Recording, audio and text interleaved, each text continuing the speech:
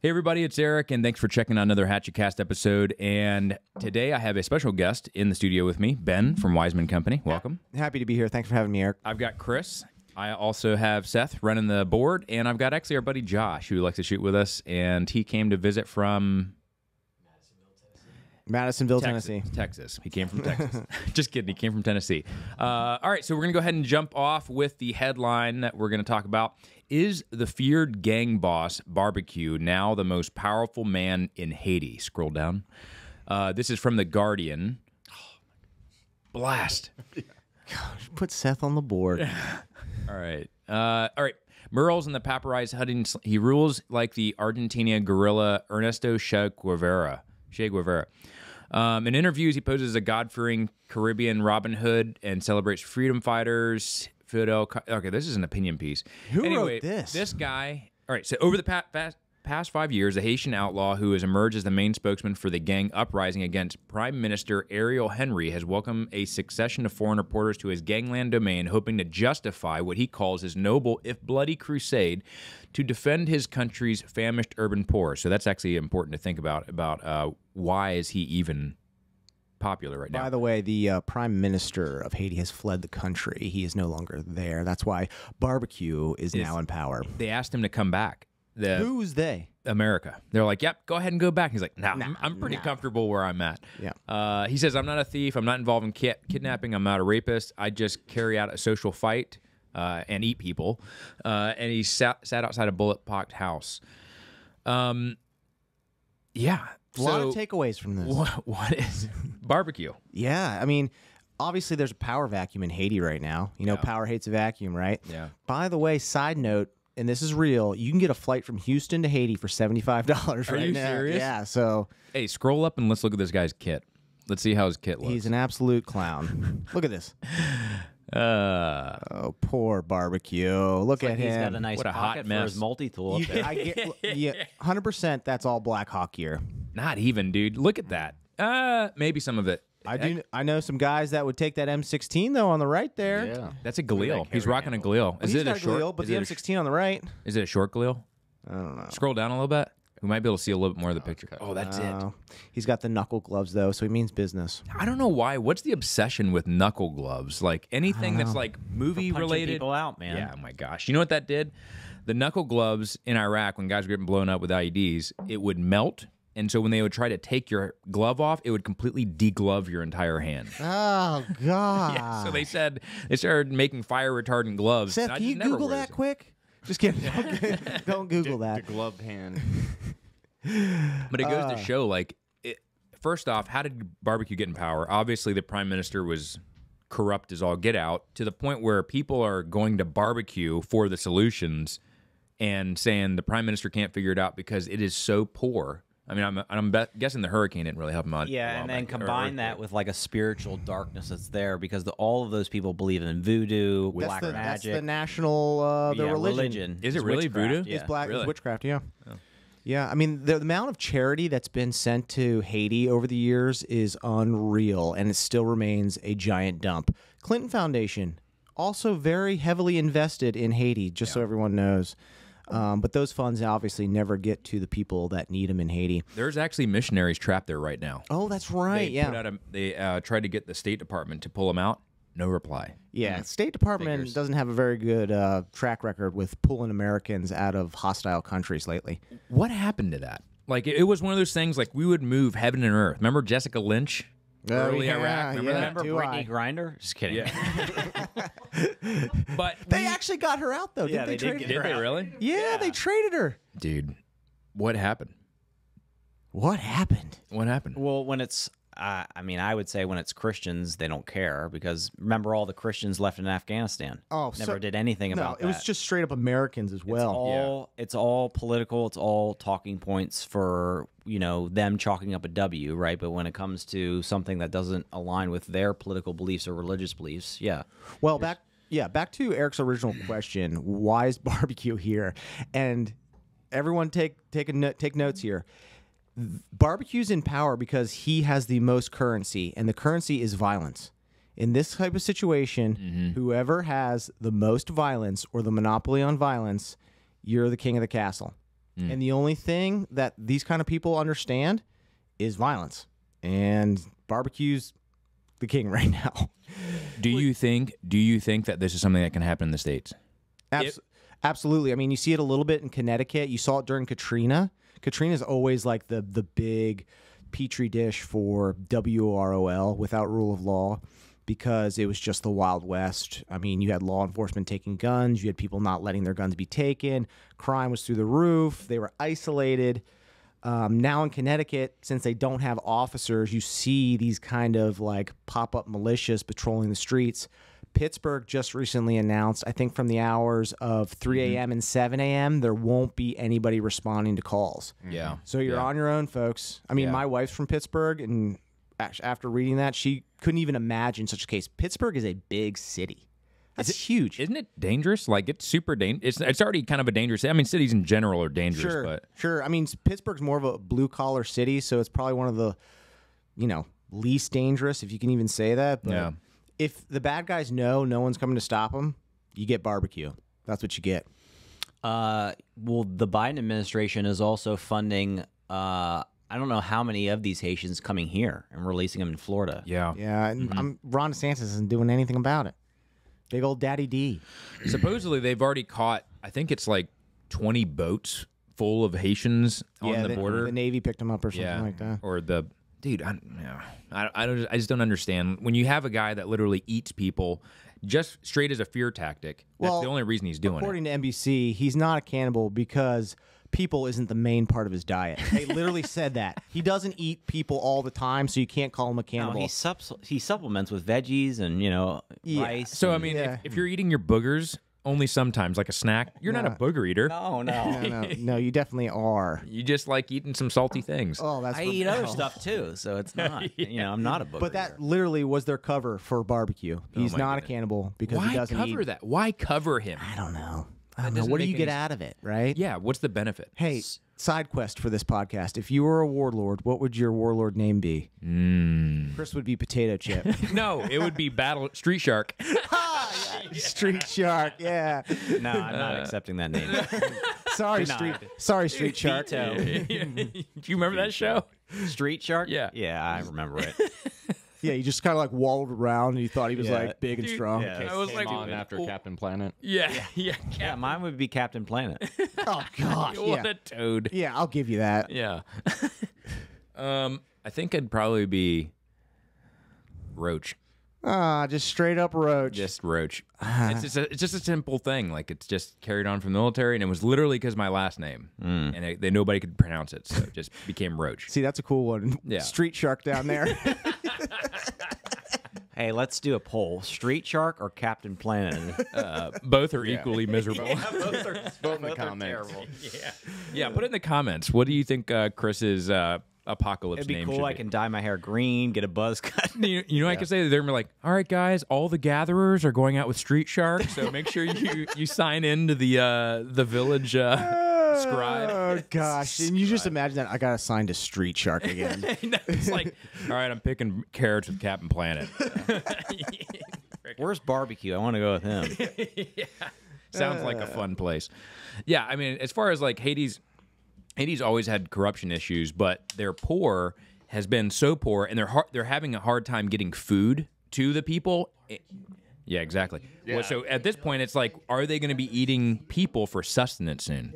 Yeah, and that's what happened in Somalia. Remember, the gangs would seize all the aid that was coming in, and then they would divvy it up. That's how they had all the power. So imagine barbecue, he's divvying out all the ham hocks right now to everybody else. Dude. Well, actually, all of the aid is probably going to Gaza. Yeah. They made Or Ukraine. Well, they have a port that they're building, and we had a friend of ours who told us that it's a military port. Oh, right. Right. Yeah. But it's isn't it like a hasty military port? Is that what he was saying? It was basically like a flotilla Yeah, it's like I guarantee it'll probably be like a cover for more military presence and But garrisons. according to him, he said you'll have to have American troops on the ground to Secure it and guard it. And, Yeah. Yeah. So you're going to see that? I mean, that's not a great optic. Yeah. They probably won't cover it. Well, I mean, I don't think the Houthis would like that a lot. So it's just the perfect opportunity to be like, how do we get some troops in there? How about you want food? We'll bring it to you, and also a couple of AT-4s and some Abrams, and Yeah. Just keep the flow of supplies coming from there. yeah. Just keep it We coming. can just keep printing more money. Just tons of tax dollars. Did we get that? Did that bill get approved for the $600 billion to Ukraine, or is that still up in the air? I think they just sent it. Well, they just sent 100 million. That was just a Biden executive order thing. I'm pretty sure it was 100 million to Ukraine. I don't know where that came from. Which is crazy because you got to think about $100 million is a drop in the bucket. We're just printing money. Oh my gosh, it's just insane. When is it going to stop? When is it going to crack? Since we're on the topic of Israel, should we segue into red heifers? Oh, you dude, know what I'm yeah, talking that's- about? yeah, let's You know talk what I'm talking about, Chris? Mm-hmm. Did I you? don't, Have I you? don't Did believe you? it. I don't subscribe to it. You don't? What do you mean? Me and Seth had this conversation with a friend of ours. His Seth, name's- go ahead and Google red heifers for me. Go ahead and tell me about this conversation too. The red heifers was more of a red Jewish cow. sign of the end times, but it's not a Christian sign of the end times. No, but what is the sacrifice and rebuilding of the temple? Yeah, but I think that's still more of a Jewish About the guidepost. the rebuilding of the temple. That's Revelation. Hand me that King James. About to look it up. No. Yeah, you're right. I think you're right about the rebuilding You of bet the your- temple, but you the bet red your there's nowhere in the Bible where it talks about red heifers. No, but No. in the Bible, or in Jewish tradition, they have to sacrifice the red heifer. Once they do the sacrifice again, now they have the rights to rebuild the temple. It's on the Temple Mount. Yeah. That's where they're sacrificing the red heifers. So, yes, you're correct. It is not biblical, but according to them, it is part of their tradition. There's only ever been 9 red heifers, and I think the last one was during Moses or something. No, it was Over 2,000 over 2,000 years ago. Huh. Yeah. So eat that, And street shark. They've been Listen here, looking Captain for it Planet. since, but Yeah, so as far as that goes, they are very close to it. The Israeli government finally just started intervening, trying to make sure it's secure and trying to figure out like this whole process, because this was done on a religious side. So they were coordinating everything. I think the heifer actually came from a ranch in Texas. Yeah, they had 4 of them. Yeah, and they are That's what they said. very Pure. confident. Yeah, they're pure. Yeah, one of the rabbis actually said he's like he couldn't believe it. Like they're losing their minds because he's like my father was a rabbi that trained for this. My grandfather wished for this. My It's like- great grandfather. It's like Fifth Element. dude, 2,000 years of wanting to look for trying to find the red heifer. Like I feel like everything is coming to a point Yeah. all around the same time in all different aspects. Yeah, they got the red heifers. 7 days after the red heifers, the eclipse over the United States, which will be used for something. Well, you said that the eclipse was something different. Like it's the most rare. Or Yeah, it's something. one of the most rare eclipses ever. Like you obviously will never see it again in our lifetime. It comes around, I don't know when it comes around, but it's supposed to be like it's a daytime eclipse. That's where you like wear the sunglasses and everything like that, I think. But it's really convenient. Goes over the Bible Belt. I'm just gonna look right at it. Yeah, let's just send it. Need the special sunglasses to look right at it. No, I'm gonna get my binoculars and look at it. That's what I'm gonna do. And then they were talking about how, like, make sure you have like 2 weeks of food on Yeah, they're hand, prepping 2 people weeks for- of medical. Make sure your car is filled up with gas, topped off with gas when it happens, which doesn't make any sense to me. I mean, it does, but to the everyday person, it wouldn't. But for me, that's kind of a red flag that they're going to use it for something, because in the last solar eclipse, I think it was in 2017, I was in South Carolina, Yeah.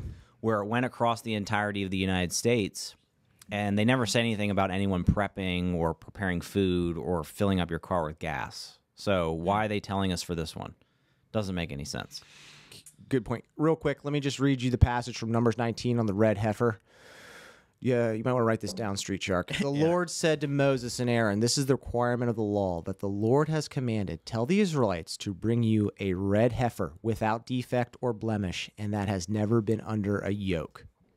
Okay, so this kind of stuff has been going on for a long time. Like Eric said, every generation is like, oh, maybe I'll be the generation to sacrifice the red heifer. You know, I'll be the next one. They finally get it. Netanyahu finally says, yeah, you can do it on the Temple Mount. They don't let anyone go up there. You know, like it's well, they let people go up there, but it's like it's hollow ground for the Israelis. And then 7 days later, after Passover, they're doing it on Passover, you're going to have this solar eclipse. It's just kind of wild. Like, well, its other crazy thing is it's like right now the Muslim community is already up in arms because of what's happening in Palestine. So they're already kind of like, well, we're already at a loss anyway. So let's just go ahead. This is a perfect opportunity to do it. Feathers are already ruffled. Let's just go ahead and blend it right in. So the thing about the temple being rebuilt is Revelations chapter 11, and it's verse 1 and 2. And it says, there was given me a reed like unto a rod. And the angel stood, saying, rise and measure the temple of God, and the altar, and them that worship therein. But the court which is without the temple leave out, and measure it not, for it is given unto the Gentiles. And the holy city shall they tread under foot 40 months.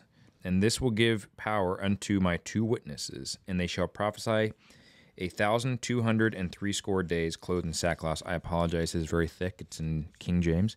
But so as far as like that is the beginning signs. Once the temple's rebuilt, it's the beginning signs of all of the end times type events. Yeah, but I have a rebuttal to that. So that was Old Testament. Jesus died and was the perfect sacrifice. Correct. So that means there is no need for a sacrifice again. Correct. And anything else is a fabrication and an abomination. So them sacrificing the red heifers is a fabrication and abomination. So I don't trust them to follow through with rebuilding the temple if they can't acknowledge, right, the basic fact that Jesus died on the cross and is the Savior. That's already been done. It's already been taken care of. You know what I mean? Yeah, but then what does that mean then at that passage? All we're looking for as believers is a signifying of the times to be able to look for clues about when things are going to start happening. You know what I'm saying? So like that happens right before the 2 witnesses. So, you know, these are kind of cues to kind of look for, not to say like I agree with the red heifer and all that stuff. It just shows, hey, here's another sign. It's a timeline. Yeah. Another check in the box. so you think it's just still a total nothing burger? You think it's nothing? I don't think it's nothing. It's something to pay attention to, but you have to take it with a giant grain of salt because these are the Zionists Here we go. Here we go, Jewish folks. people Sorry, I apologize for Street Shark. have lied, right? Yeah. And control very powerful entities, and can manipulate things that they want to align with their agenda. So you have to take it with a grain of salt. Here's something with your grain of salt. Is it a kosher grain of salt, though? Yeah. Is it a kosher grain of salt? Nice. Is it sea salt? Interjection. Himalayan pink. So do you think that a lot of the, you know, because at the end of the day, the entire world would go against Israel, according to Scripture, right? So the entire world would go against Israel. What are the culminating events? To me, I'm thinking about what leads up to that point where everybody is like, Israel's got to go down, you know? And I think... Define Israel, though. The nation of Israel. Is it the nation of Israel? Because it says that they'll be defeated. It'll be defeated until the gates of Jerusalem. Yeah, and furthermore, even if you don't believe in the red heifers, even if you don't, acknowledge it that it's a sign or it matters, guess who does? The Muslims. The Muslims see this as treasonous because the Temple Mount is important to them too. Yeah. The Houthis and all them have already said, like, just the fact that they're going to sacrifice this red heifer is a spit in their face. Yeah. That they shouldn't do it. So I can't imagine they're going to be thrilled during Passover. Well, think about the Iranians too. I was going to say that's the other thing that's kind of that they're waiting on, besides just these red heifers, which come of age, I think, by the end of this year. So I don't think they're quite ready. I think it is. Actually, I think you're right on blurry creatures. We're not experts on this, but there was a blurry creatures episode where they had actual guys who were with the rabbi when they found the red heifer. Visited the farm and got all the info. Aren't they from Texas? The heifers are from Texas. They are. They are. But I They're think in Israel now. I believe they're going to be of age around the time of our elections. Yes. So what are they sacrificing over Passover then? I don't know. Because they are doing it over Passover. They are. That's confirmed. They are sacrificing a red heifer over Passover. So maybe this was last year because it came out last year. The episode, they recorded it last year, but it was released recently. It could be. So then maybe they're of age. The other thing they needed was the political backing. So if they've been promised by the U.S. That's what I said. Hey, go ahead and do your thing. We'll put boots on the ground if it becomes an issue. Then the U.S. would love that. They said for them to build the temple, like, for those not aware, they don't have to build a brick and mortar. It's not, a huge project. They literally can sacrifice these heifers and then put up a tent in half a day, and that's the temple. Yep. They can then bless all the tools and all that to do that. It can happen just like that. Yeah. I mean, they already have the ephod and everything already. So when Street Shark says like, "Hey, this doesn't matter," it matters to somebody. Like it matters to people. Yeah. So I don't know. You're right though. Take it with a grain of kosher salt. I don't know. I have no idea. Pink Himalayan. Yeah. Well, we know who wins in the end, so it doesn't matter too much. My boomer grandparents always used to say that. Well, I read the back of the book. It's like, yeah, but do you know how bad it gets in the back of the book? Yeah, I would say, take it with a giant grain of salt. The people that own these, again, powers, these institutions lie. And they will lie to gain support, gain spotlight for themselves and for themselves only. Where are you getting this information from? I've never heard of this before. Yeah, Speculation. Yeah. So what I think is interesting about the whole red heifer thing, it goes back to the points of there's all these wars and rumors of wars and all of these culminating events. You got Gog and Magog's all stirred up, and they're getting ready to, we've never been closer to a global conflict again.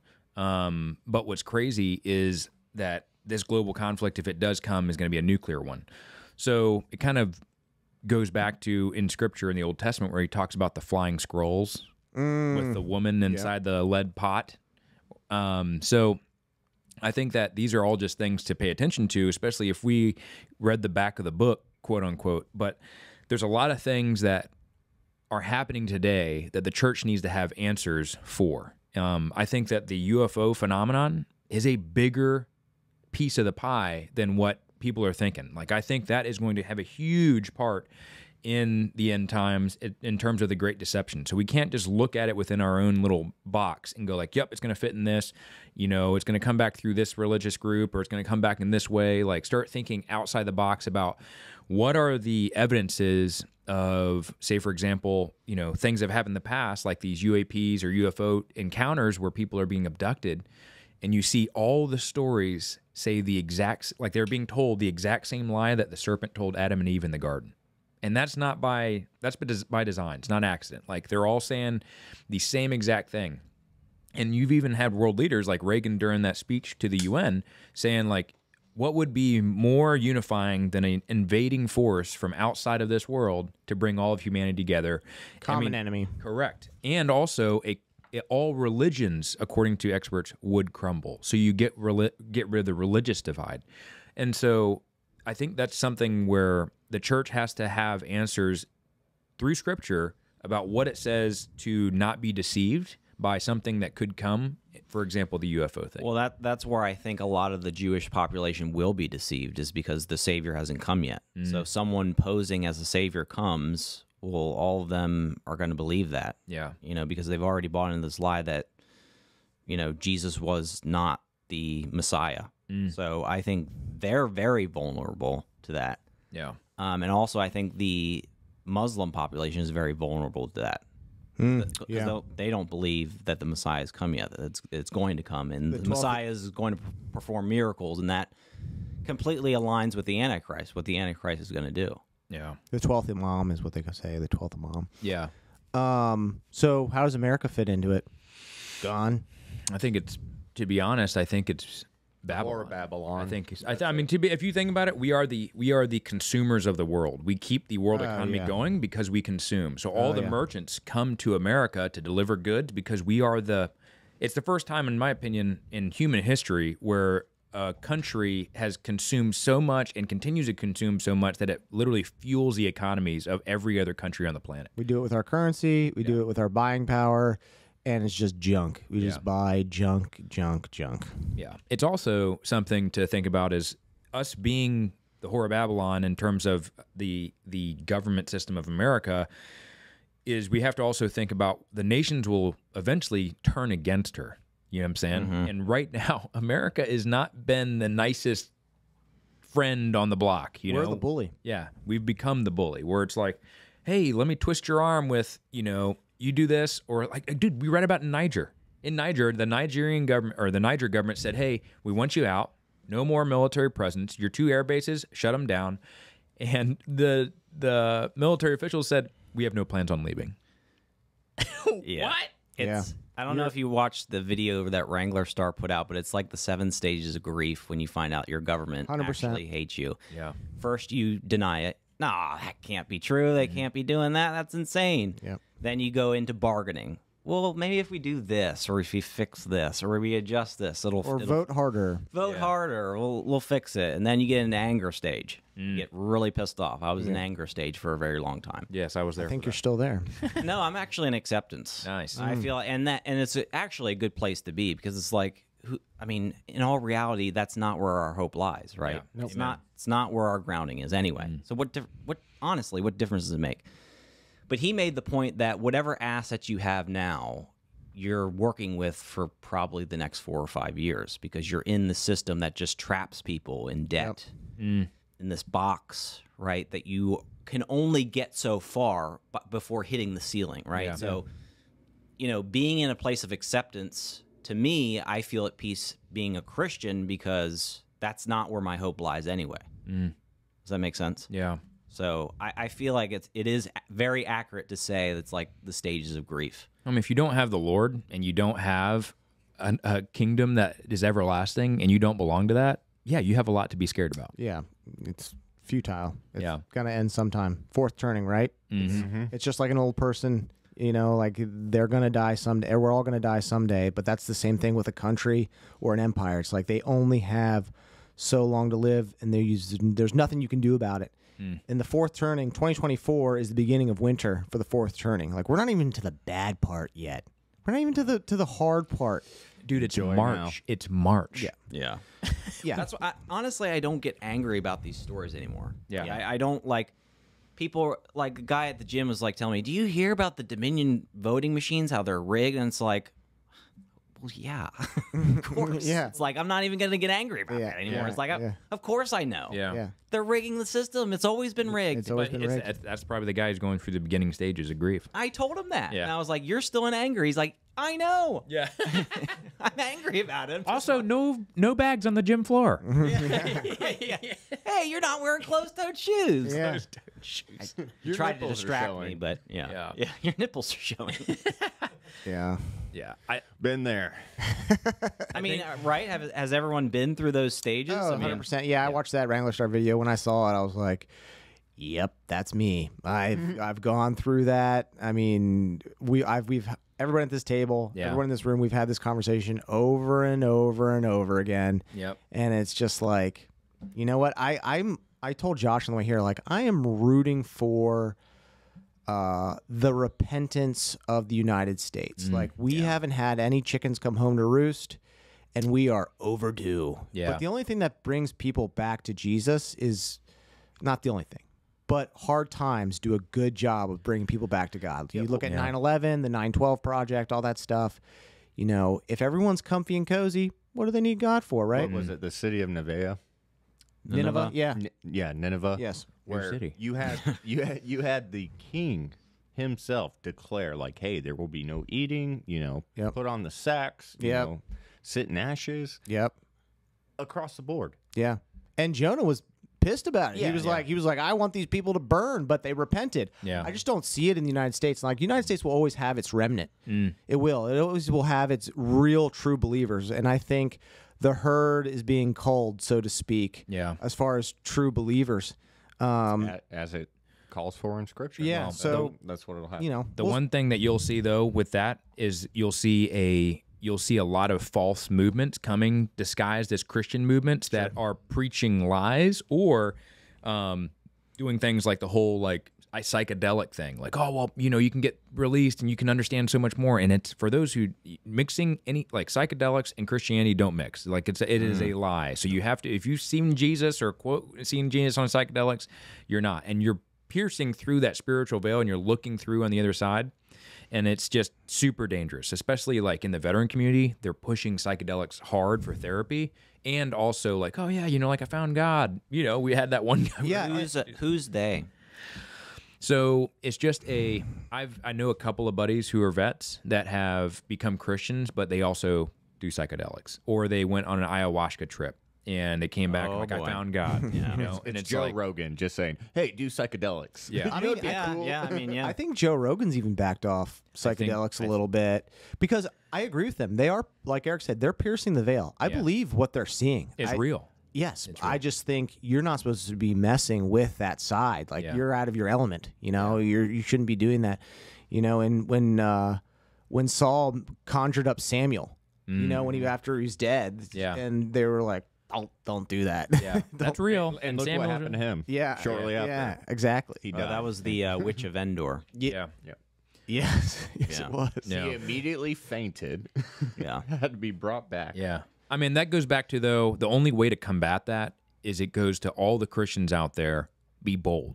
You got to be bold, and you got to say something, and you got to speak the truth. Because if you're not, you're letting that happen on your watch. You know what I'm saying? Like, it's a big deal. And there's people who are when hard times come, people will look for any type of hope that comes their way. Sure. And there's going to be a lot of false prophets and false teachers and people who are going to lead them astray, hook, line, and sinker, just like I frickin' do when I catch big bass. Yeah, and it's better to be chastised here on Earth or let people say what they want here than Unsubscribed.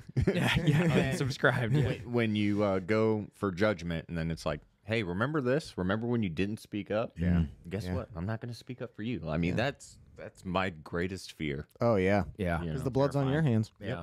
Yeah. I think it was, I always had this like daydream, and it would be, I'm standing in heaven and I'm looking at the Lord, and I'm surrounded by people. Like, it's just like super, super thick crowd, and I'm surrounded by people, and I'm looking at God. And while God is speaking, there's something going on. I remember like vividly seeing this in my daydream where I'm like, someone's looking at me, because everybody should be looking forward at God, right? But we're all there being judged. And I turn and I look, and it's somebody that I know. I can't remember who it was, but they were looking at me, not paying attention to God. And I knew that they weren't a believer. And in that daydream, they were looking at me with that look of, why did you not tell me? Yep. So Yeah. I don't want to be in that position. No. Ever. No. Man, I'm already crying. I can't even make it through a podcast without crying. Rick. Well, it's Sharkface down there, whatever his name is. It's not my fault. Yeah. All right, but yeah. Sus, bro. Mad sus. What are some of those other words that? For real. What does no mad cap, say? Yeah, bussin', no cap. Just straight gas, bro. straight fire. Yeah. Yeah, you got that blue cheese. Dude, that's jam up, bro. Jam up. That's What? Chris's favorite. You know all this stuff from the gym, don't you? Yeah, that's metal, bro. Metal. Dude, back in the Metal day, is we kinda had cool. stuff was like, that's the bomb, like, remember that? Yeah, that's the bomb. You guys remember some of the slang thing? Yeah, Drag. sick. Wicked. Yeah. Legit. Yeah. Legit. Yeah. Hey, dude. Too legit to quit. Mad respect. Yeah, respect. Mad Props. respect. Mad props. Yeah. Props. Dude. Oh, man. Gen Z's Yeah, so brah. messed up. Yeah. But I know we're going to talk about spiritual warfare. Are we going to go into that Not now? yet. Or? No. okay. So, speaking of warfare, though, Not yet, Chris. as far as Ukraine, have you guys heard about what the status is in terms of how things are going? Terrible. I'm happy to report it's going terrible. It's so funny that people like bash Trump for this bloodbath thing that he said. It's like a bloodbath. Yeah. Yeah. And then they go through all the times that CNN and MSNBC it's a bloodbath. It's going to be a bloodbath. Oh, the voter turnout, it's going to be predicted to be a bloodbath. We're literally funding one. Yes, and that's my point. It's like, but you're not talking about the actual bloodbath. You're fueling a war right now that is just getting Ukrainians slaughtered by the day. For nothing. Dude, For Absolutely nothing. And No when- reason whatsoever. And when he mentioned that for context, he was talking about the market, the economy Yeah, right, would be yeah. a bloodbath. Yeah. They're trying to apply it. specifically the auto industry. Yeah, I think. Well, what's crazy is that the Russians are on the offensive right now, so there's a lot of ground that's being lost, which is going to be hard to make back up. But they're throwing Abrams in there to try and help level the kind of counterattack and make a little bit more level front line to kind of rebalance the lines. And dude, there's I think 4 or 5 Abrams already have been destroyed in like a couple of weeks. Jeez. To include Bradley's, which by the way, that's more Abrams that have been destroyed since they've been invented. I'm almost positive. It's a good thing we're not paying. So my question is, when do they run out of actual Ukrainian troops to where they have to bring in a foreign military or somebody else? Like, they keep saying that they're depleted, they're losing. It's like, well, how much do they possibly have Who would left? go? The French? You bet.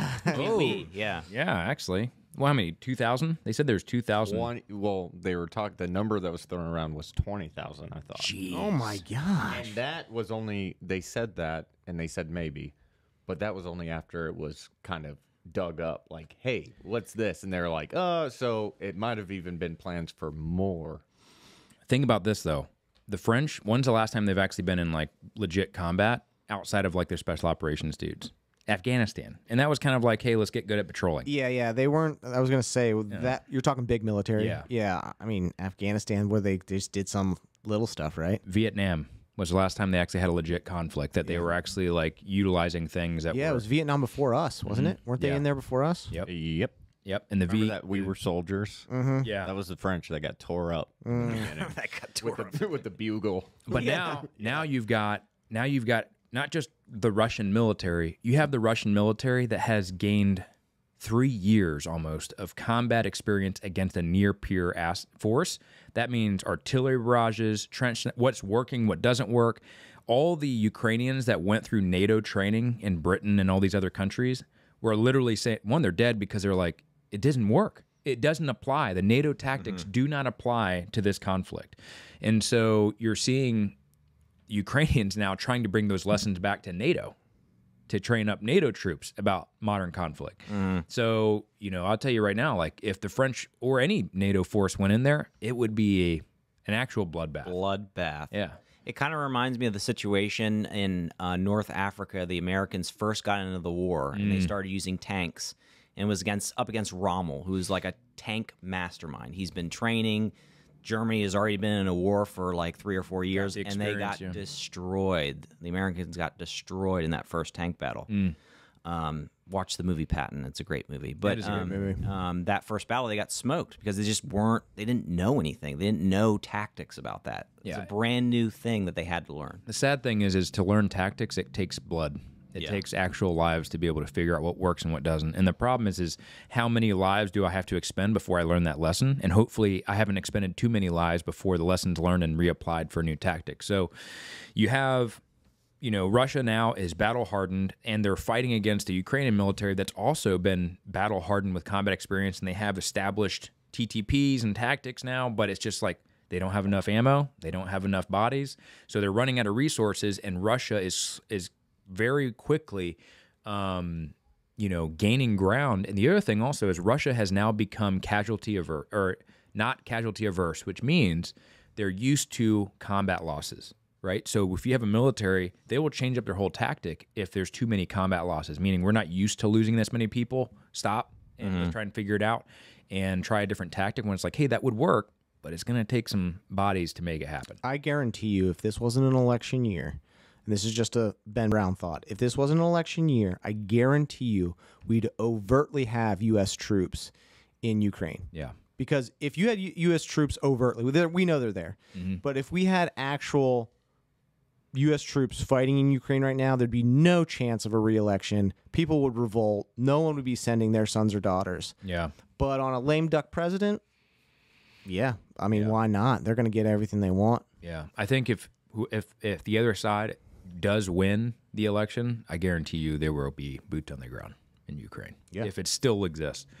So we're just throwing money at it for God knows how long. I mean, I get so mad every time they try to pass one of these bills and there's one dang dollar going over to Ukraine. Not another dime. I don't know what these politicians don't understand. You're supposed to represent your constituents. Not another dollar. Not one. Well, they understand. It's not worth much anymore anyway. So Yeah. Well, I mean, what's crazy though is you're seeing now. It's funny because the media always tries to frame it in this way, but people are like, "Oh man, they're using North Korean bullets and North Korean troops to do stuff in the rear," and it's like, dude, First off, North Korea has ammo that they've been sitting on for a long time. It needs to be burned up, and they could use the money for food. So it's now I'm going to take, hey, this ammo is about to expire. I can sell it. I can use it for food, and that's going to feed the people. And also, right now, they are overdrive preparing for war. So their military has been rebeefing. They've been recalling all the reserves, all that type of stuff, and training people, expanding ammo, expending supplies to be able to get their troops trained up. And they're using that money from the ammo they've been selling to Russia that's already just ammo. Essentially, it's just like, hey, Russia gives them a solution to their problem. The other thing is that a lot of people are like, man, they must be running out of bodies. They've been running out of bodies, quote unquote, for 2.5 years. And they're still shooting just as many shells and throwing just as many troops on the line to be able to go fight. So what we did in NATO is in Afghanistan and Iraq, it was like, hey, man, we're partners and stuff like that. But one of the biggest benefits you get out of a conflict and what you as a military want so badly is combat experience, real world combat experience. So you can update your training, you can update your pubs, you can update your tactics to be able to be current. Otherwise, you're just training for a scenario that never happened, never been tested. So we did the same thing in Afghanistan and Iraq. It was like, hey, man, who wants, Finland? You want to send some troops over? And they do is they take those lessons learned from whatever regiment they send over there, and they update their tactics and have them retrain guys at their home country. North Korea and all these other countries are doing the exact same thing. Hey, you want some modern conflict experience? You want some combat experience? Come on over. Like, we'll put you in this area. You'll get some good combat experience. You can bring it back, and you can continue to make your military relevant. I mean, we're literally looking at a time where the tank, honestly, people thought it was, pointless. But tanks are freaking winning the war over there. Trench warfare. To include drones. Yeah, like trench warfare. Everyone's like, well, we'll never do that again. Yeah. What is this, World War I? Yeah. Surprise, it's 2024 and we're doing trench warfare. But I think imagine now, like the Marines just got, they closed down some Abram regiments. Like they got rid of Abrams because they're like, tanks are kind of dying. But yes, they are, but they're still being utilized in a very big way. And drones are literally changing war as we know it today. Yeah. I mean, they're talking about delivering packages with drones. So pretty good at finding fish too. The Russians also came up with something that they did their first drone evac. They literally landed a drone, had a stretcher on the bottom of it, stuck a Wagner dude inside of it, lifted off, and flew him back to a medevac center. That's wild. Yeah. That's wild. It's crazy. Could you imagine being that casualty though? Yeah, you're like, I don't want to do this. Knock me out. Yeah, it says experimental on the side. You're like, wait a minute, no. Yeah. You're getting it. Call an Uber. Yeah. It makes me wonder. It's like they've doubled down and tripled down on this so much. It's like we're past the point of no return where they're not going to let Trump win because they've gone so far deep into this. It's how can you? They can't allow it to be reversed. Yeah. They can't allow it to be reversed. Also, the guy that Trump is running against is a vegetable. So you can't have a competent man running against a vegetable. They're not going to let that happen. No. Trump is running against a competent staff that propped up that vegetable. So he's running against an organization. He's not running against Biden. Well, he's run. What people need to understand is he's running against the most powerful political forces that we have ever witnessed on the face of this earth. Who also run the FBI, CIA, Everything. DOJ. Everything. He's literally up against everything. Yeah. I mean, again, I'm not even angry. Yeah. It's just, Are you sure? why are you ridding your Honestly, really not. I'm just a little disappointed. Yeah. Not angry, just disappointed. I mean, that's what the Putin interview told me and did for me is it showed from Putin's perspective who is running the country. None of the politicians. None of the It's politicians. literally Who blew up the pipeline? agencies. Who blew up the pipeline? That says it all right there. He didn't even hesitate. He wasn't like, well, Yeah. let me think. We all know it. Yeah, he was like, well, it was your CIA. CIA blew up an allies pipeline, a United States allies pipeline. Does anyone have an issue with this? Like, is anyone concerned? It's just another day, Ben. All right. Yeah, honestly, even at this another day. point, I'm I'm just like, not- I'm not even surprised. I'm not even angry. I'm just disappointed. Yeah. Yep. Frickin' street So shark. that I'm under the belief that, again, said this before, A, there's not going to be election. B, they will not let him win. There is, I don't see any way of him getting back in. The only way that they would allow him to get back in is to use it as a pretense for civil war, to secede, for states to secede. That's Which the only, they've war gamed that out. yeah, that's the only play I see, is that they allow him to win and then use that as an excuse to just go full Trump derangement syndrome and just go off the rails and just blow everything up. Like full secession of states. We're not complying with this. This man's a dictator. He said bloodbath in a sentence. Yep.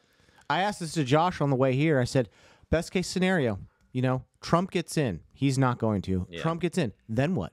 Yeah. What Then what do you got? What does that solve for anybody? What he did the first time? No. Do you think they're going to let him do anything this time? No. It doesn't solve anything. We have kicked the can too far down the road. Again, end of an empire. Yeah. Fourth turning. This is it, folks. Yeah. It's whoever wins coming out of these ashes. That's it. The other thing also we haven't even talked about is what's happening on the Far East, and that's China. And the 2 months that are upcoming, that is the most prime time to invade because of the weather, is in April and May. And there's never going to be another chance to do it, because if, let's just say, Trump does get in, or even if it's Biden, the U.S. government wants a war so bad with China, they're not going to let it happen, especially if you have 4 more years guaranteed. Yeah, well, I'm going to stay in office no matter what I do. So, like, China only has this April and May is their only chance to do it. So if they're going to do it, they got to do it, 1, when the weather's good, and 2, when they don't expect retaliation from the West on hitting Taiwan. Do you think it'll be this year? Oh, yeah. It's the only year that you can do it. As far as, like, if you're worried about your number one enemy retaliating and actually doing something, I mean, you got to do it now during the election year. You're not going to do it while Trump's in office? No way. Yeah. Nope. No way. And also, the new president that got elected in Taiwan is anti-CCP. So there's no way of negotiating and talking that out. And just for the viewers, like, I'm not pro-Trump, and I don't think anyone here is like, Trump's my savior. It's just looking at the big picture of this. He is just a normal man. Did some good stuff. Did some bad stuff. Like Chris is saying, I don't think there'll be an election. I'm saying, even if he does win, what does it matter? It won't matter at all. It'll validate my 20 Trump flags I have. You don't have any Big MAGA guy. big, huge. MAGA Republican. Yeah. I got a lot of MAGA bags. Yeah. Yeah, I mean, I bought those new gold shoes. yeah. Just ripping. What did he sell them for? I don't know. I think it was a lot of money. Yeah. He sold them for a lot of money.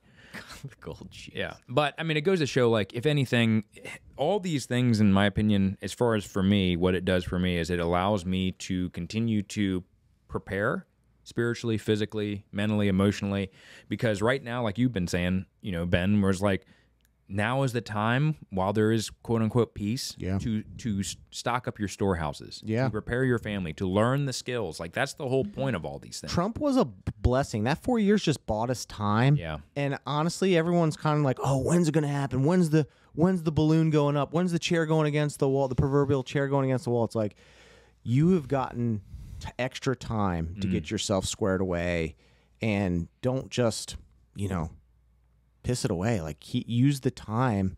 And I know it's easier said than done, but anything is better than nothing. Yeah. Whether it's food, whether it's training, I say this for gun stuff all the time. Like, the good old days are today. Yeah. They're actually not far away. They're right now. Yeah. And because in 2 months, in 2 years, you're going to be like, man, those were the good old days. Yeah. And I should have bought X number of rounds, magazines, whatever. Should have bought my Holosun. Yeah. Should have bought. Wait, I bought one. Should have bought so many Holosuns. Thank you for funding the CCP. Yeah. You're welcome. CCP is going to shut off all of our Holosuns at the same time. It's okay. I got an LPVO. Is it really a solar, or is it just a microchip tracker? Great. Awesome. All my pistols have Holosuns on them. Yeah, they would. Track every single one of Yeah, them. it's like, where's Chris? He always right here. There's 4 different GPS spots. We Dude, can coordinate. We can triangulate you can around quad triangulate. Yeah. We know where all Chris's guns are. Yeah, exactly. Dude, you I should do have an SRO on one of my pistols. you should get a street shark engraved on one of your lowers. You should get a street shark tattoo on your lower back, Yeah. right above your butt crack. Okay, speaking of gun news, did you guys hear or watch the video that Lucas put out about Daniel Defense? Yeah. Yeah, I That's saw all it. do. I seen it. All right, what do you guys think? Synced it. Yeah. Well, he kind of already addressed it in the video, but he he basically said everything out loud that we were all thinking. Was So like, if someone hasn't watched it, go watch it. But give a kind of overview as far as. so basically, he went to, from what I understand, he went to Daniel Defense, talked to some of the owners and the marketing team. Basically, wanted to find out, hey, y'all have done some shady stuff as far as promoting 2A and the citizens owning guns. Like, are you really about that? That's what he was trying to find out. And they kept trying to pitch different products, or oh, try this product, try that product. He's like, no, that's not why I'm here. I want to actually find out if you guys are really about what you guys say you're about. So his conclusion was, yes, they are. But again, he's like, well, are they just giving us lip service because they're on this platform? He didn't talk to Marty Daniel. And Who's Marty, the owner? Yeah, Marty Daniel is the owner, and he's the one that's been really in question. Yeah. Pushing some legislation. Definitely, he said that he did not want to disband the ATF, and everyone, rightfully so, jumped down his throat when he said that. Now, also keep in mind, Daniel Defense has a ton of military contracts. Yeah. You know, he's probably looking out for his business. But again, at what cost? What's your price? What's your price, Marty Daniel? You know, because everybody in the gun world, in the gun industry, if you unapologetically support citizens owning guns, you will do well. Yeah. Yeah. And he even said that their marketing has shifted. The people that purchase their rifles are primarily citizens over military contracts, where it wasn't before. It was primarily military contracts. And props to Lucas. I mean, he's actually tackling that issue. He actually cares about that, which is super important. I know you guys are like, oh, I hate Lucas Bachman. He's got teeny tiny arms. He doesn't work out. No, he is working out now. Yeah. All right. Well, he's working out. That's great. He's improving his bod. All right. Yeah. He's no street shark. Yeah, I'm still thinking he's sus, bro.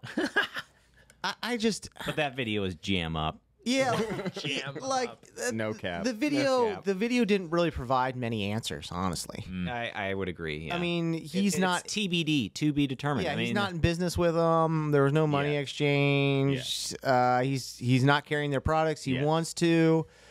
Lucas is also a sucker for military equipment. Like, he likes it, and that's okay. I like it too. You know, I like running a saw. That's fun.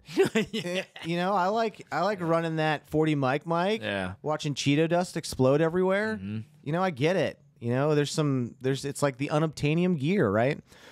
But I don't think he's going to find what he's looking for in Daniel Defense. I just don't. The issue is you can't serve two masters. Nope. And when you're talking about military versus civilians with the political climate now, you almost you have one. to pick a side. Yeah, I agree. You cannot play both sides. And right now they're already facing a deficit trying to win back. 6 hours playing both sides. 6 hours. Yeah. 6 Hour is playing every side. And they're unapologetic about it. Yeah. They have all those contracts. Yeah. Listen, you beta test all their products. You You are the guinea pig. Yeah. Oh gosh, Sig. But What is Daniel Defense? What did they say their new motto is? It's like, oh yeah, so it says like- God first and Peasant second. Yeah. thanks. I think it's God first, defend freedom. Yeah, something like That's that. terrible if that's it. Hey, go ahead and Google Daniel Defense's motto. No, they're probably like, look up the most FUD slogan we can find. Yeah. Yeah, No, dude, honestly, I say this, you know, because they're claiming to be a Christian company because the CEO is a believer and he's very outspoken, which is awesome. That's good, you know. But if you're going to say that you're a Christian company, it shouldn't be something where I feel like I do when as a believer, I used to be this way, where it's like, oh, I never knew you were a Christian. Yeah.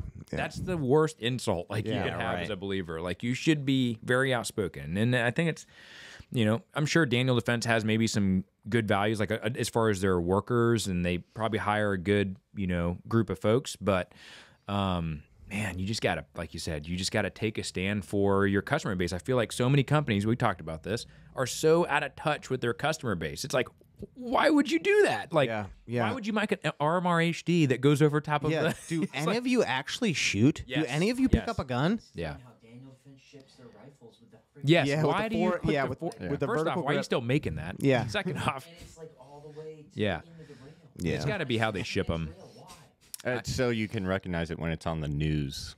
Yeah. Oh, that's a Daniel Yeah, defense. an EOTech with a vertical grip all the way at the end of the barrel. Yeah. You knew that was fresh out the box. I'm pretty sure also when that one shooter actually had that, it was exactly the same configuration. Yeah, he never changed it. Yeah, that's because they bought it right from the friggin' factory. Yeah. Chris, what does that say up there on the Daniel Defense? That's their old slogan, but he said that they were going to have a new slogan. Yeah, it's supposedly coming out somehow, but and they're rebranding. yeah, That's so funny. That's so preposterous. Freedom is the first word on your old slogan. yeah. Freedom? Passion, precision. Cut me a break. Oh, there's Marty himself right there. This is under their company values: freedom, passion, precision. That's hilarious. See how come his vertical? Hey, so what do you think about the H9? yeah. Is it good? I've never even shot I one. shot the old version. Was it Yeah. good? Yeah, I liked it a lot. Apparently, it didn't hold up, but I did a video on the Hudson 9, and I was like, man, like I knew when I first reviewed that gun that it was not going to stick around, but it's one of those guns that's the predecessor to something that does. Oh. You know, like what did Han Solo's handgun, the broom handle? Yeah. Like that gun was real. Yeah. It was super cool, but it was a predecessor to a lot of guns that came after that. 1911 Luger. Yeah, all that stuff came after it. So I imagine it's pretty good. Now they gutted the whole thing, so it's not very similar to the original. But Lucas didn't care for it. So yeah, well, that's all that matters. Marty does care for it. Yeah. Maybe we should hit up Daniel and have them pay us a lot of money to be able to review it. Yeah. What? Just kidding. you know, Daniel Defense was probably like they sunk a lot of money, a big chunk. Oh, yeah. and then they were like, "This did not turn out well." No. Well, I wanted to know what Daniel Fence thought they were going to get out of Luke because they invited Lucas. They reached out to him, right? No, he met them at SHOT Show. They had a meeting, and he said they talked for only about an hour, and they're like, "We need to reconvene and talk about this." So he drove to the facility with a bunch of staff, and they had a in-depth 2-day meeting. Grand Thumb was busy. Super busy. But No, I mean back to that. I mean, honestly, I think it's easy to make fun of Lucas, jump on the bandwagon, all that. But no, I think he did great in that video. He was very transparent. You know, for whatever the reasons, he hit on all those. If what Daniel Defense is saying is true, then that's great. If they're willing to turn over a new leaf, I mean, we'll see through their actions and what they do, and not just pay lip service. Yeah. It's unfortunate. I mean, I remember I was in the market and I was looking at Daniel Defense. yeah, They have a lifetime warranty. You and I was would. like, how great would it be? Well, I mean, seriously, when I buy firearms, I know they're going to go to my children. So I was like, how great would it be to have a whole arsenal of Daniel Defense weapons that have a lifetime, warranty that are arguably they are good rifles. yeah. What Great is barrels, I mean, What is the other big thing that was the no-no that they put them in the doghouse? Was it Two was things. Was it Kyle Rittenhouse because he used a Daniel Defense? No, Kyle Rittenhouse did not use a Daniel Defense. There was two things that put them in the doghouse that I know of. One was saying they support legislation that restricts people buying firearms. Yeah, basically but what it it was. was- I forget the exact details of it, but they were like a proponent of stricter checks, universal background checks, something like that. Registration. Yeah, and then in a interview with Marty Daniel and the director of the ATF or somebody in that high up, they asked Marty Daniel, does your company believe, do you believe that that the ATF should be disbanded? And he said, no, we do not believe that they should be disbanded. And then everybody was in an uproar. That was a congressional hearing. Yeah, it was a congressional hearing. And let's be honest, I'll say it right now. The ATF should be disbanded. They should be gone. They are an unelected bureaucratic agency that is tyrannical. The ATF needs to go. And that's why I love Grand Thumb. He's just so straightforward about it. Yeah. Did you see his video mocking the ATF taking apart the Glocks? Yeah. He took apart all the Glocks. And he's just... that guy had 15 years experience. Okay. Yeah, I bet he did. 15 years experience just trampling people's rights. That's what he had 15 years experience of. But like, again, in the gun world, there is no wiggle room or you can't be wishy-washy. You can't, walk the line. It's a very small community. Yeah. Very small. And so, like, what happens in the gun community is news spreads very fast. And so that's just something like you got to just pick a side and you got to figure out where you stand. In fact, there are 0 agencies that should exist. Like, all of it needs to be cleaned house. Any law enforcement agency, it should be elected officials running those places. It should not be, you know, oh yeah, this mayor put this chief in power. It's like that's how we end up having all of this problems that we have today is because of these agencies that have no oversight via Congress, or they just don't care. They like just they'll won't answer go the up question. yeah, they won't answer the question. No, that's classified. Yep. And then it's like, okay, well, I need oversight. I'm part of this committee to look into that. Oh, well, here's your documents, all redacted. And it's Yeah, like, redacted. who do you think you are? That's Congress. Like, They don't care. Here's what I wish he would have said in the video is, hey, I asked them if they would change, if they could change their answer in that congressional interview. Would you change your answer now? And if their answer is still the same, then they are anti-2A. yeah, You cannot make a case otherwise.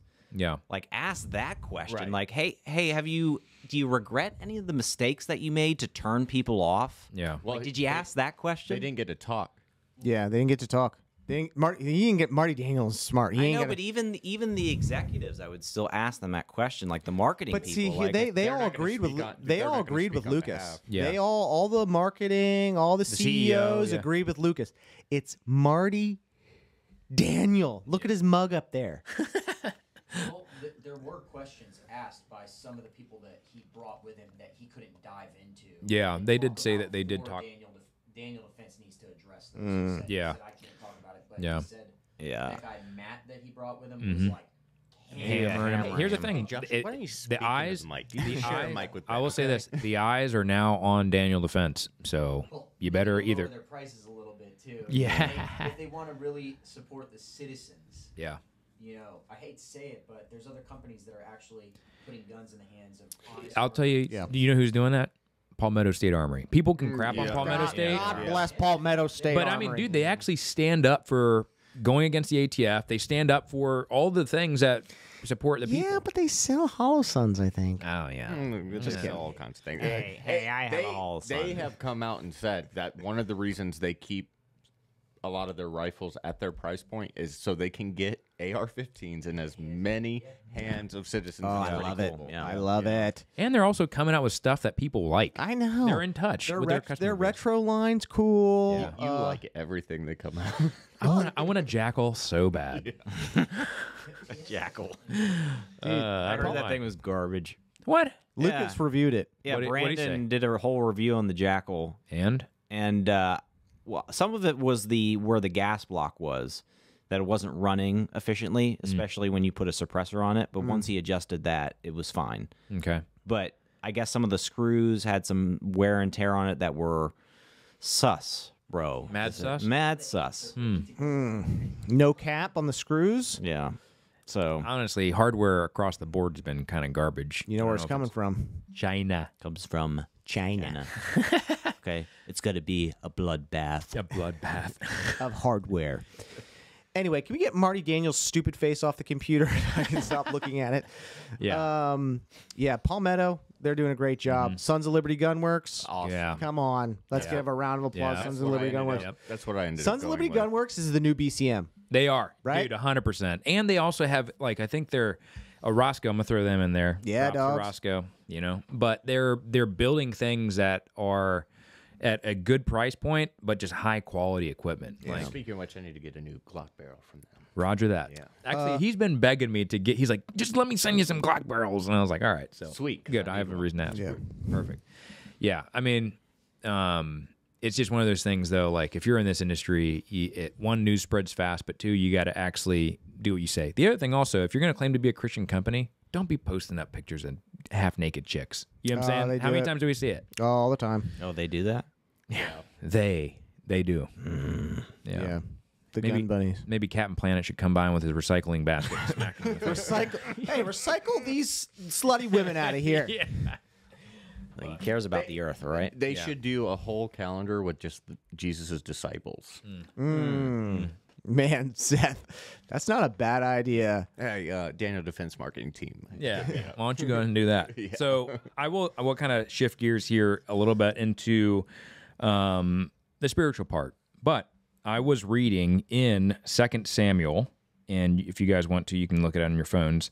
But it was 2 Samuel chapter 23, and it's a section that talks about David's mighty men. Now, I don't know if you guys know this, but David had his all-star lineup team as far as like ultimate warriors that were just like the baddest dudes on the planet. All his street sharks. Yes, all the street sharks. Imagine being so dangerous and such a warrior that was so skilled that they literally mention you in the Bible just because to talk about like, yep, he was a mighty man. You know, like crazy. So what's crazy is he goes, there's only 33, I believe 30 mighty men. 3 of them were the original, like the OG mighty men. And I'm talking like these dudes, like one guy slayed 800 dudes by himself. 800 dudes, hand-to-hand combat, killed him by himself. But what's interesting is there was a mighty man by the name of Benaniah. So this is verse 20. And Benaniah, the son of Jehoiada, was a valiant man of Kabzeel, a doer of great deeds. He struck down 2 Ariels of Moab. He also went down and struck down a lion in a pit on a day when snow had fallen. He struck down an Egyptian, a handsome man. The Egyptian had a spear in his hand, and Benaniah went down to him with a staff and snatched a spear out of the Egyptian's hand and killed him with his own spear. So what's interesting, first off, is like, it's interesting to mention he's a handsome man. I wonder if it's a translation thing where it maybe says something different. Nope. Translation 1-to-1, handsome man. Right. But I want to go back to verse 20 where it says, Benaniah, the son of Jehoiada, was a valiant man of Kabzeel, a doer of great deeds. He struck down 2 Ariels of Moab. When you look at that verse, and I click on the footnotes, and this is for every translation that says Ariels, 23, verse 20, it says in the footnotes, the meaning of the word Ariel is unknown.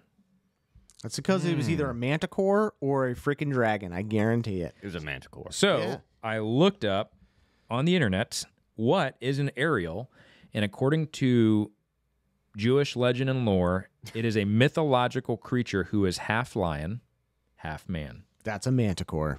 That's what a manticore is. So we listen. I listen to Blurry Creatures a lot, but like in the Bible, it talks about there's a lot of creatures that exist that are talked about in mythology, Greek mythology. A lot of ancient cultures have these chimeras who are like half animal, half person, or dragons, or things that are mythological creatures. But the Bible also mentions these mythological creatures. So it begs the question: did they really exist? When the Nephilim came in Genesis 6? Were they not only interfering with man, but also interfering with all creation and creating hybrid beings? Absolutely. Yeah. I mean, you read about the throne room of God, all the weird animals up there. I mean, Yeah. it's not far-fetched. Yeah. You know, like stuff goes extinct, stuff goes away. I guarantee you there was dragons back then. I don't believe in dinosaurs, by the way.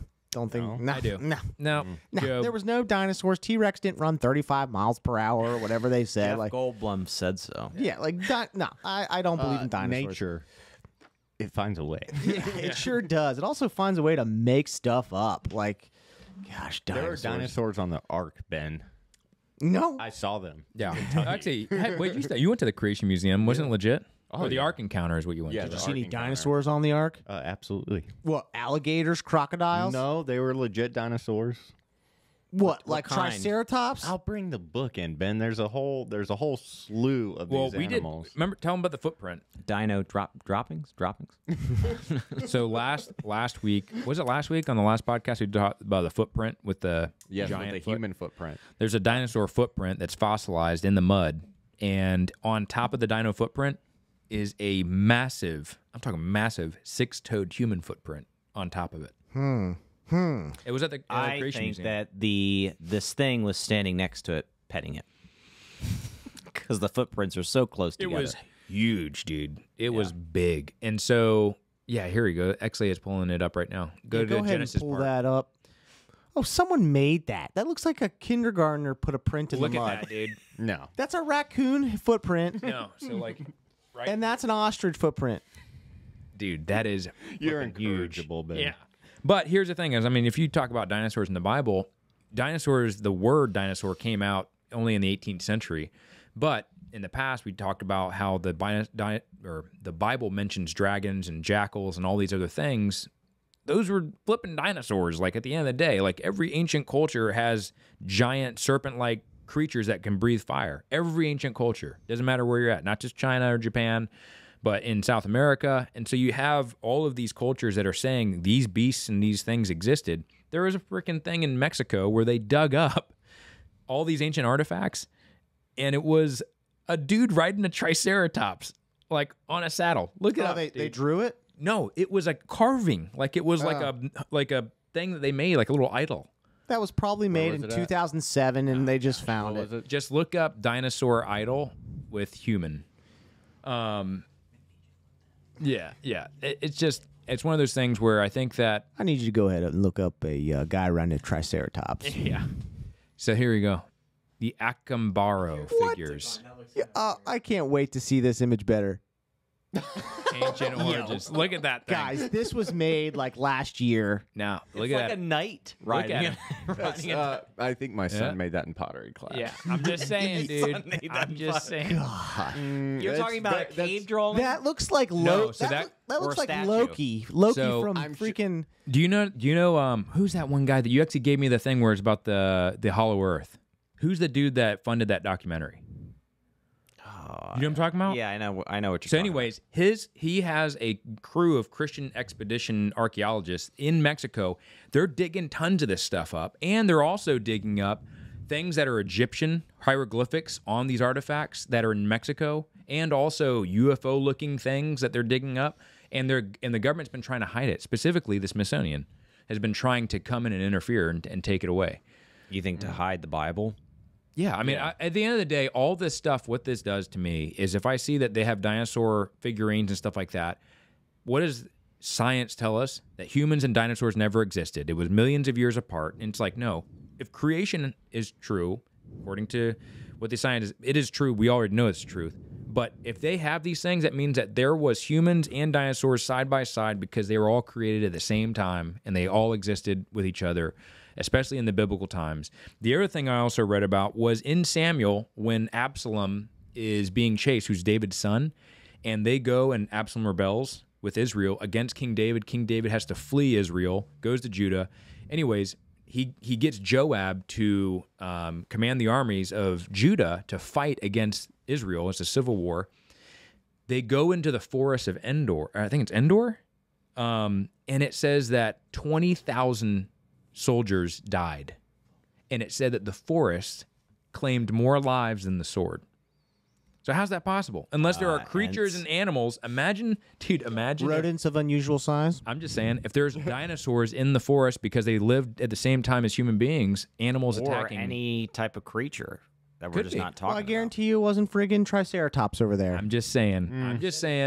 I think it's very highly probable that God created some crazy things and a lot of stuff went extinct, either through hunting or through after the flood, the atmosphere, which is not able to sustain the same type of life pre-flood. But at the end of the day, what that does prove is it proves that the Bible is true, that all things were created at the same time. Every crawling, living thing was also created, at the same time as Adam, and Adam had dominion over all these creatures. So what the science is going to try, quote unquote science, which is not, it's garbage, they're going to try and do is they're trying to separate that fact. And if this goes against, this artifact literally goes against the mainstream narrative that it exists. And so what do you do to make sure that it stays the mainstream narrative? You get rid of that and you make it seem so stupid that like, oh, that's totally fake. Because guess what? The mainstream narrative literally said that is fake. Chris really likes to believe though that people rode on dinosaurs and pet. Oh yeah. You know what I would do Captain to make Planet. that fake if I were the Smithsonian or something? I would just pay some little kid to be like, "Hey, that's my sculpture," and everyone would be like, "Yeah, it's your sculpture." Yeah. Could Where's you the imagine bones? being the Smithsonian? You dig everything up, and you're like, man, we're running out of things to dig up. What are we gonna do for Yep, funding? yep. We gotta get some new stuff. Like They we already build- dug it up. They build more museums and more Smithsonian museums that they can just charge people for entrance. You know, they could just display all the giant bones that they've. Yeah.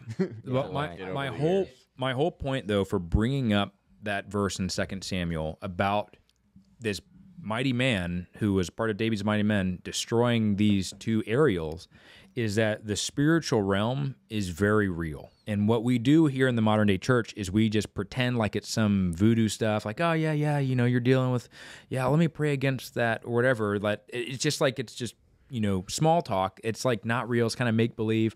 The spiritual realm, especially in ancient times during the Old Testament, the spiritual beings were very real, and in fact, they were physical. They came in and out of this realm. So we have to also think about today how real is spiritual realm and how real is spiritual warfare, it is very real, and it happens all the time. In fact, we're probably all going through it right now in some way in our own lives. I saw a great analogy by a person that was really smart, and they were talking about the different dimensions. And the way they used to describe it was two hardbound books. So you take two hardbound books and take, a bunch of sheets of regular notebook paper. Take a marker, and that's your veil between the two hardbound books, your physical realm, your spiritual realm. Yeah. And your prayers, everything, your prayers and your thoughts, your energy, your vibe, whatever you want to say, take a marker, let it bleed through those stack of papers. And that's what it's like breaking through the veil into another dimension. I was like, man, that's like a great illustration of what it's probably like. Like, we know this is real. We know this is real. Yeah. But there's something separating why you can't get through back and forth. Yeah. We know the spiritual side, they can get back and forth. But for humans, we're kind of stuck here. Psychedelics. Yeah. Honestly, that they're literally looking through that curtain. So that would be a different type of marker. Yeah, it's a rainbow colored one. Yeah, going through. Yeah.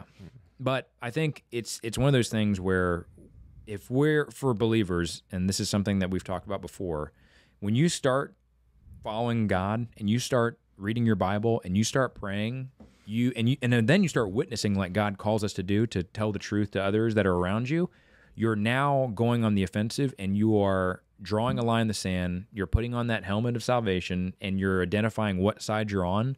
And that's why God constantly tells us with the armor of God to put on the armor of God in defense of the attacks that are going to be coming towards you.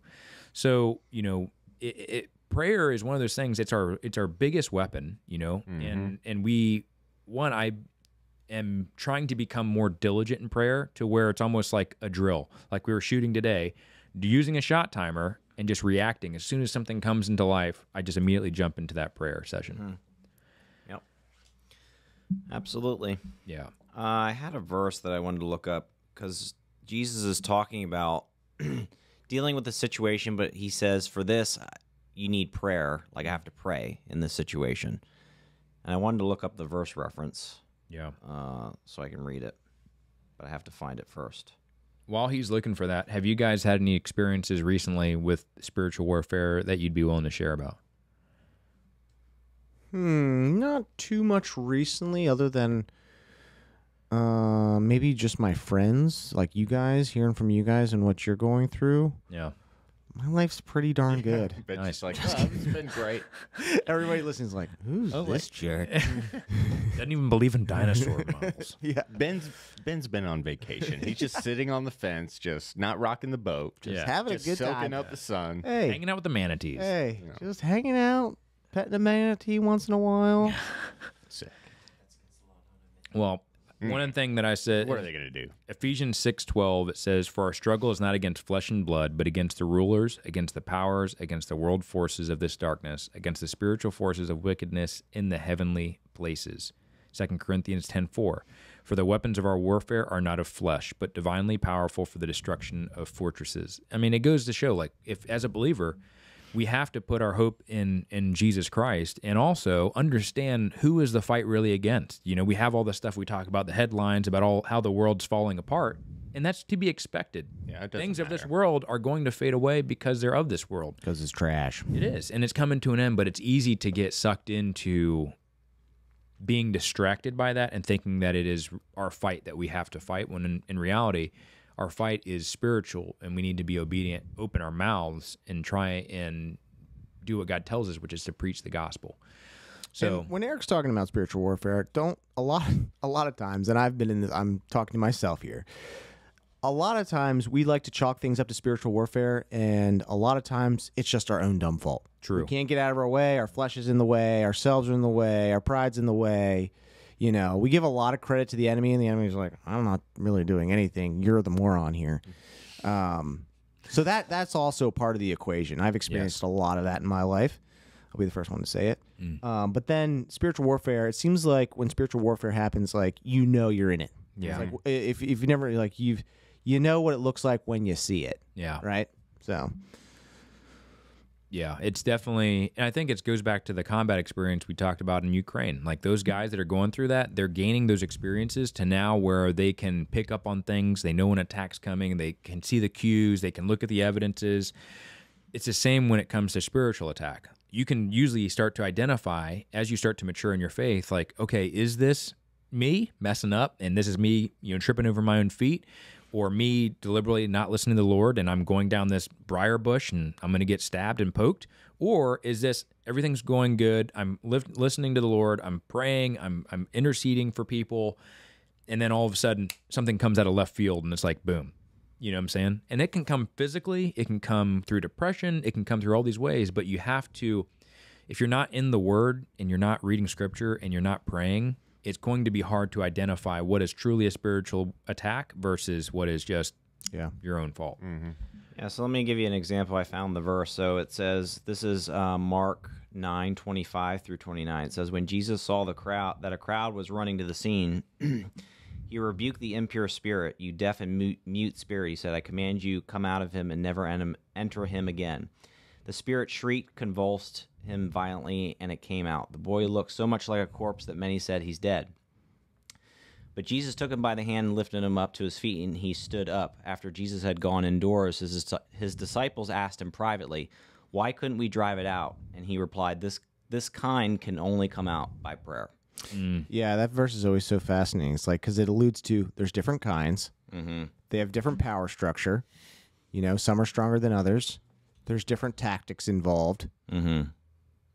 Yeah, so to your guys' example, like Jesus, I think, is obviously the best way and the best example of spiritual warfare, because he knew when to use prayer and when to actually speak something into existence or command it. Whether that has something to do with the authority, because we have authority for these things. And that's an important point, too. I think spiritual warfare has a lot to do with your authority and what God has given you as far as your authority. So specifically, like, obviously I have the authority to pray over my own home because God has given me that authority, that worldly authority over my family, over my home, over my property, right? So I have authority to speak in that. There were times where Paul went anyway or did something and he got shipwrecked because it wasn't in his authority to do whatever it was.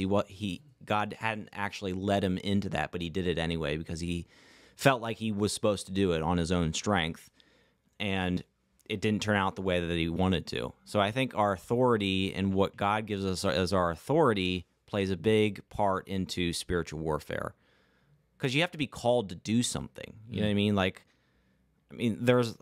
I love my parents, but a lot of the time they, went full-fledged into doing something, but God hadn't really led them to do that. Yeah. Oh, sick burn. But they decided to do it anyway.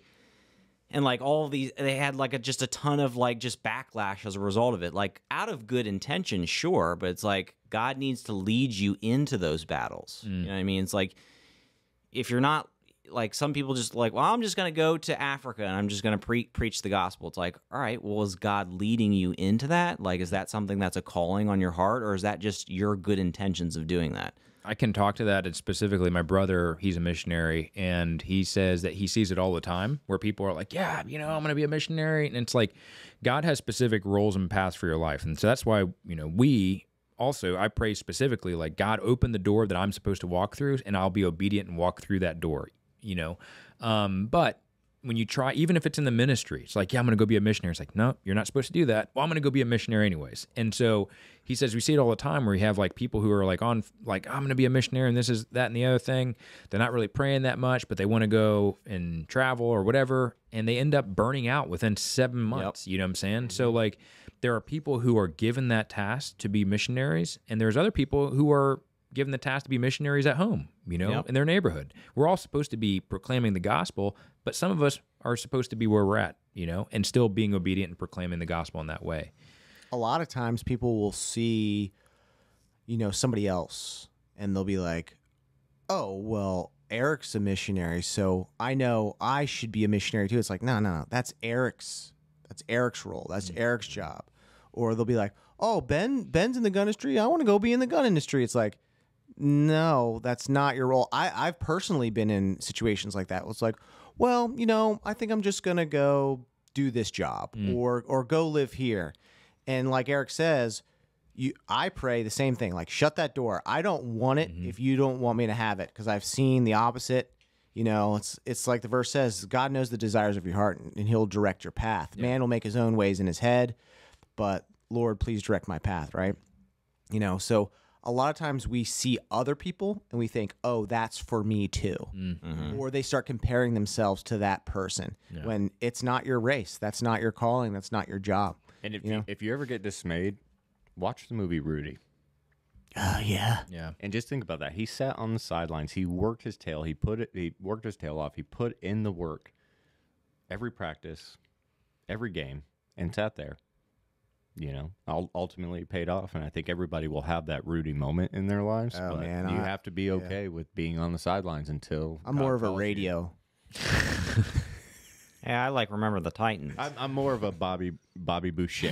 I'm the water boy. I'm more of a water boy. I will say that when Radio lost his mom, I cried straight up. But that's true, though. We're not all called to be the starting quarterback, right off the rip. No, everyone's got different parts and pieces to play. Yeah. And even if that does happen, it's like God can use those things to help you learn. Like, I'm sure, like, Mom and Dad, if you're watching this, they've probably learned from a lot of...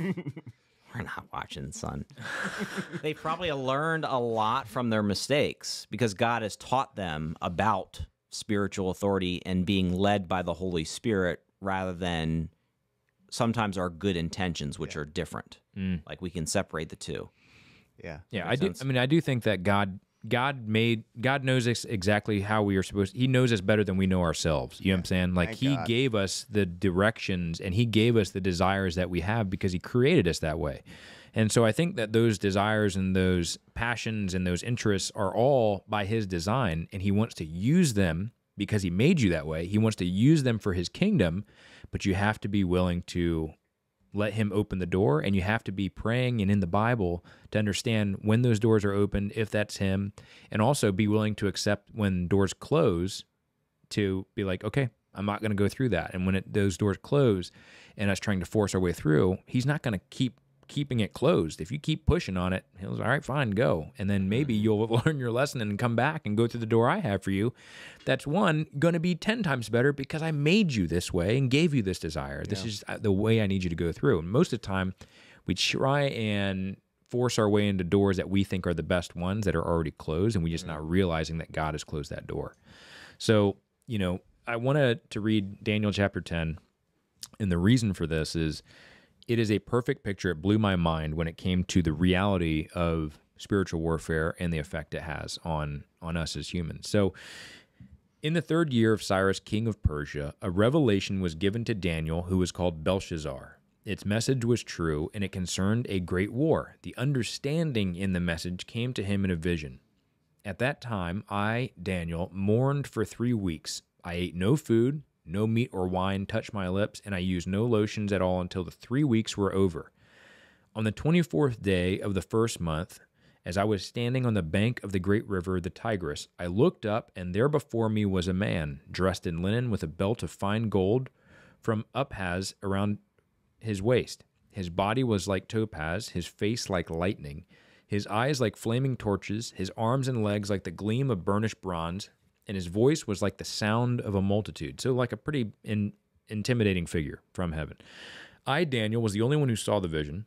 Those who were with me did not see it. Excuse me. But such terror overwhelmed them that they fled and hid themselves. So people with him, they can't see what's going on, but they can feel it. They can feel there's a spiritual presence. There's something there, but he's invisible because he's not in this realm. They can see him. Then I was left alone, gazing at this great vision. I had no strength left. My face turned deathly pale, and I was helpless. Then I heard him speaking, and as I listened to him, I fell into a deep sleep, my face to the ground. A hand touched me and set me trembling on my hands and knees, so he's still terrified. He said, Daniel, you are highly esteemed. Consider carefully the words I'm about to speak to you, and stand up, for now I have been sent to you. When he said this to me, I stood up trembling. Then he continued, do not be afraid, Daniel. So this is something also, it's like there's a difference between being afraid like demon fear, like scary stuff in the dark, and also being afraid because something is so intense and so intimidating and so powerful that it makes you terrified, right? So he's still terrified because his being is so intense. And it said, since the first day that you set your mind to gain understanding and to humble yourself before your God, your words were heard, and I have come in response to them. Now understand, he's been fasting for 3 weeks and praying and calling on God. And so at the very beginning, when he started his fast and his prayer, God heard his message, right? And it says, but the prince of the Persian kingdom resisted me 21 days. Then Michael, one of the chief princes, came to help me because I was detained there with the king of Persia. There's other one that says the prince of Persia, which was essentially what he's saying is there's an angel so intimidating that Daniel has no strength, it can't stand to be around him. Goes, sent by God to go answer, like, hey, you're the messenger, go tell Daniel this message I have for you. He goes to Daniel, but where Daniel's at in Persia and Babylon is owned by demonic forces, and the demonic force, the demon, is so strong, he's battling this angel, that the angel has to call for help from heaven to help him fight through this demonic presence, like this demonic force that owns this territory. And it says, then Michael, one of the chief princes, came to help me because I was detained there with the prince of Persia. Now I have come to explain to you, here's the message. It took me 21 days to get here because I had to fight through all this stuff. I'm now here. Here's the message. Now I've come to explain to you what will happen to your people in the future, for the vision concerns a time yet to come. While he was saying this to me, I bowed with my face toward the ground and was speechless. The one who looked like a man touched my lips, and I opened my mouth and I began to speak. I said to the one standing before me, I am overcome with anguish because of the vision, my lord. I feel very weak. How can I, your servant, talk with you, my lord? My strength is gone, and I can hardly breathe. Again, the one who looked like a man touched me and gave me strength. Do not be afraid, you who are highly esteemed. He said, peace, be strong now, be strong. When he spoke to me, I was strengthened and said, speak, my lord, since you have given me strength. So he said, do you know why I have come to you? Soon I will return to fight against the prince of Persia, and when I go, the prince of Greece will come. So another demon is going to come help the prince of Persia. But first I will tell you what is written in the book of truth. No one supports me against them except Michael, your prince. So I literally have to tell you this message, which he tells in the following chapter, and I have to leave to go help Michael because Michael is currently engaged in combat, real spiritual combat, real happening, physical fighting in that realm, and I got to get back, tell you this message real quick, and then get back to help him because he's holding it open for me. What does that look like, do you think? Dude, like... Them fighting. Yeah, no one can really die. Like, they're immortals. So, like... Well, here's the thing. That doesn't say that because think about this. It says, why does God have an army? Is it for no reason, or is it to engage in combat? Why does God say, put on the armor of God? Gives us a sword. Angels come with swords. Yeah. Maybe Why? they can be like pushed back to hell. Who knows? The one thing also to think about, these are all kind of rhetorical questions, but like in the Garden of Eden, what does God place at the Garden of Eden when Adam and Eve were kicked out? Flaming sword. Got their Why? hair quicker. Flaming sword. A lightsaber. Is it for the human beings that are going to try and come back and find the Garden of Eden, or is the tree of life still there, needs to be guarded, and it's being guarded by a flaming sword that goes back and forth against who? Who's that flaming sword for? You know who wasn't going back to the Garden of Eden? Adam and Eve. Dinosaurs, because they didn't exist. They were there. I think it's like a different dimension that's there, Yeah. or a realm that we can't see. Could be like a part Hidden of by it. the veil. Yeah, Right. Yeah.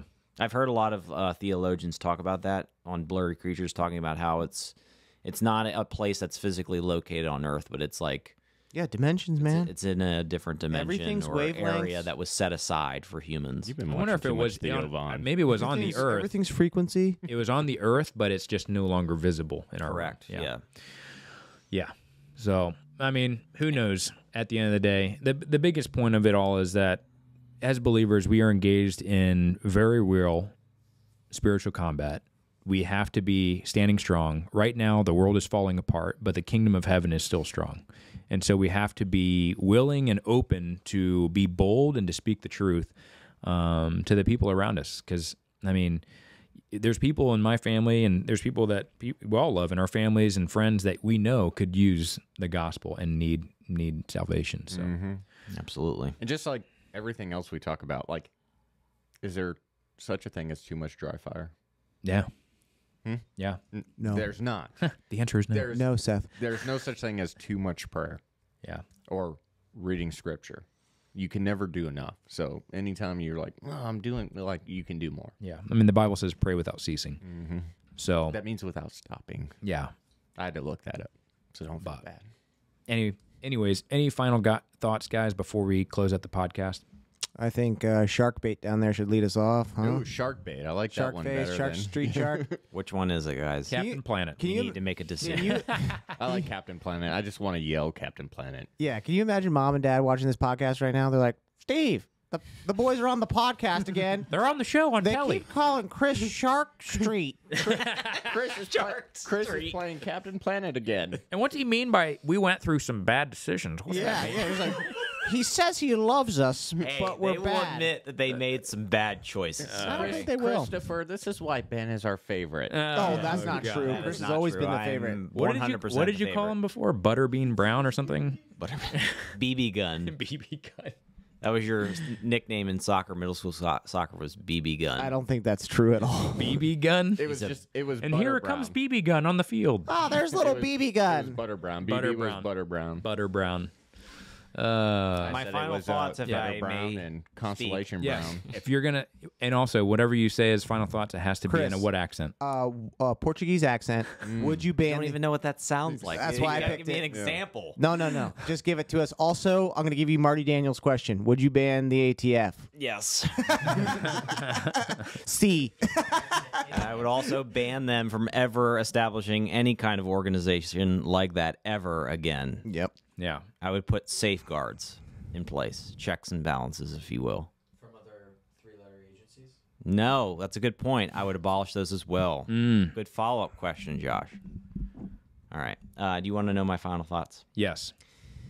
My final thoughts, especially pertaining to spiritual warfare, is you gotta protect yourself and what you're bringing into your house and what you're putting into your mind. Yeah. Shows, TV shows, Music. music is huge. Seth recently encouraged me to cut out all secular music, which I'm trying to do. Seth. So that's been great. But yeah, Pornography. shows, movies, especially now in our culture, that's just actively pushing this stuff. It's trying to get in. I mean, It's social trying to get- media. Social media, it's like the worst.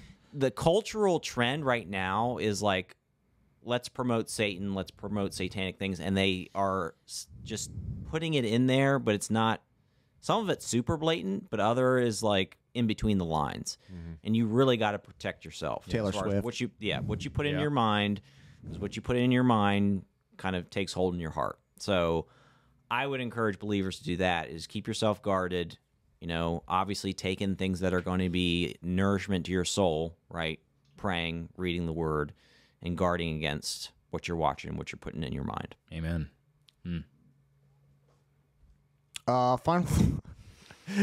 Final thought: dinosaurs are fake. No, Marty no. Daniel should resign. Yeah. Just sell the company to the CEO. I'm sorry, Mom and Dad, for Chris's performance down here. Yeah. Spiritual warfare. Also, this is the biggest spiritual warfare I usually see for me. And when I resist my flesh, when I resist things like secular music is a good one, resisting like, obviously the blatant stuff's easy to resist. The secret stuff, like the stuff that's Hollow Notes. the subliminal stuff, yeah, Private eyes, Yeah. they're watching yeah, you. like all that stuff. When you resist it, it seems like that stuff tries to push itself on you that much harder. And that's the real spiritual warfare. It's like the more I resist the flesh, the more I feel that flesh trying to grab me. You have to master it. You have to put it to death, Benjamin. You put it to death, but also I find it easier to fight when I'm conscious of it. When I know, okay, there's going to be pushback from that. Yeah. So it's like bracing for the punch, bracing, knowing the Waiting next for move. the counterattack. Yeah, being ahead in the moves. Don't buy Hollow Sun Optics. I'm just going to say it. All right? You're better than that. Okay? You deserve better than that. All right? Just kidding. I own some Holosun optics, unfortunately. Buy whatever you can. Go out there, buy as many guns as you can, as much ammo as you can, your mags you can. Again, this is the good old days. It's the best way to fight. Legislation. Your kids will appreciate you buying this stuff now. Yeah. My parents never bought guns when I was a kid. We're really trashing our parents on this podcast. I love my mom and dad. I don't know. Yeah. We weren't even fed. Yeah. We couldn't watch X-Men. We couldn't watch The Simpsons. Oh, no way we were watching The Simpsons. No Did you watch chance. Street Sharks? Were you allowed to play with Pogs? No. Dude, I know that Pogs are like, that's demon coins. Demon coins. I've never heard that. Well, Seth, they are. Oh, what you playing, Pocket Monsters? Yeah. Man, those cards were cool back in the I day. had Pogs. They had Michael Jordan on them. Like, Yeah, Demon Michael Jordan. Yeah. Sacrificed his dad. Yeah. Right. But those are my final thoughts. Eric, thanks for having me on the show. I really appreciate it. Yeah, man. anytime. See you tomorrow. Whatever, Seth.